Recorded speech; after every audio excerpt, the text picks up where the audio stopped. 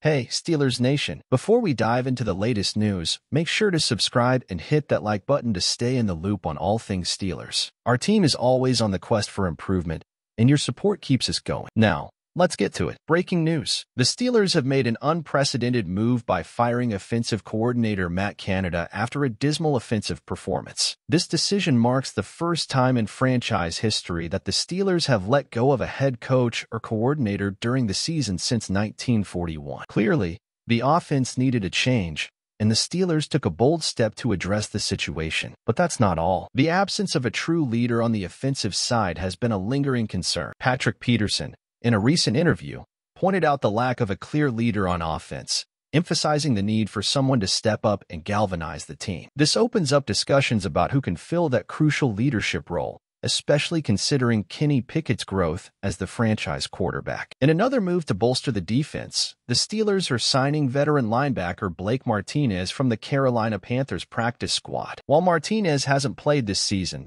the Steelers are strategically strengthening their linebacker depth, a key consideration given the injuries in the league. But here's the kicker. There's an opportunity to enhance the linebacker core further. Shaquille Leonard, a former All-Pro linebacker, was recently released by the Indianapolis Colts. Could he be the missing piece in our defense? Now, it's your turn, Steelers fans. What are your thoughts on the firing of Matt Canada, the search for offensive leadership, and the new additions to the defense? Share your opinions in the comments below. Your insights drive the conversation. Don't forget to hit that subscribe button, turn on notifications, and give this video a thumbs up to stay connected with all the latest Steelers updates. Thank you for your support, and let's keep the Steelers spirit alive. Until next time, go Steelers!